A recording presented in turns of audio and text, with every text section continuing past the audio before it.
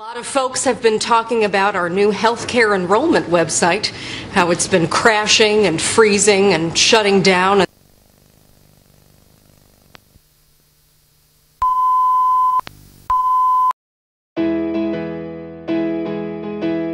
whole new healthcare system. Obamacare for a very long time, but this week it was the Washington press corps that led the charge against the botch rollout. 2 weeks of the government shutdown, that's what people were covering. You deserve treatment, care you can afford.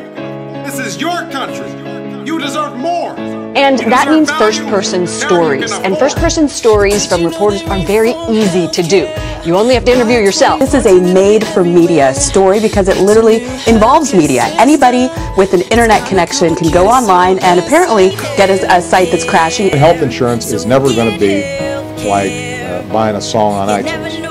You know, it's just a much more complicated transaction. 2 weeks of the government shutdown, that's what people were covering. He doesn't have the power to do it. This is a made-for-media story because So many different legs. And in the news business, that means that the story isn't going away. It will be a lot better.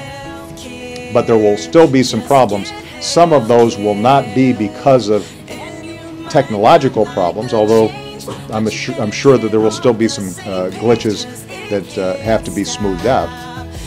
It was hard, but we did what we could do. Explain healthcare and what you should do. The new laws might not affect you, but if they do, I hope this song is helping you. Healthcare, affordable healthcare. We can't go back to the status quo. I mean, right now, everybody is properly focused on us not doing a good job on the road. Have you tried restarting your computer? Healthcare.gov has been plagued by glitches, riddled with glitches. Glitches.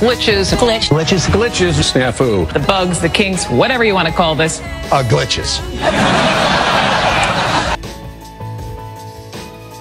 I think you can start twerking now.